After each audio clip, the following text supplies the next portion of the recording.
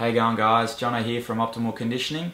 I just wanted to make a quick video about the YNB 12-week challenge which started last week.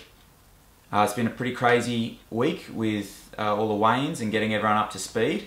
I'm actually taking the challenge myself and my goal is to go from 90 to 85 kilos and go from 21% body fat down to 10.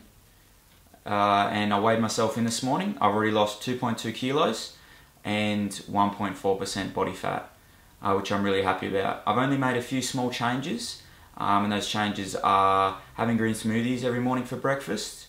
I'm trying to move every day, so trying to exercise, so that could be a walk, it could be a weight session, or it could be a mountain bike ride. Also using MyFitnessPal to track everything.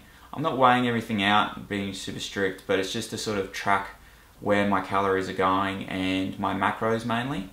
So that's been really helpful as well. The biggest thing probably I think is just my mindset. I've really changed and become really positive, and I've found a big difference with that. So I'm really happy with where I'm at so far, and I'll be making videos each week to sort of keep you up to date. That's all for now. Thank you very much.